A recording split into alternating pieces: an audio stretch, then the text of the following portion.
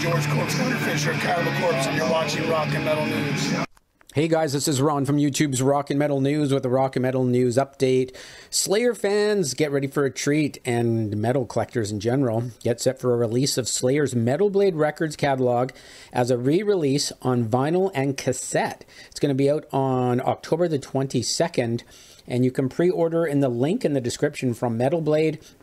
They're going to have Show No Mercy, Haunting the Chapel, Live Undead, Hell Awaits, and there's going to be a bunch of cool stuff. There's a cassette featuring fold-out cards, jewelcase CD, 180-gram black vinyl, and different colors for the vinyls and that. Tons of details on this. Check out the all the information in the description of the video. But should be cool. Slayer lives on, that's for sure. Send you back into the 80s for all this stuff. This is Ron from YouTube's Rock and Metal News. Thanks for tuning in.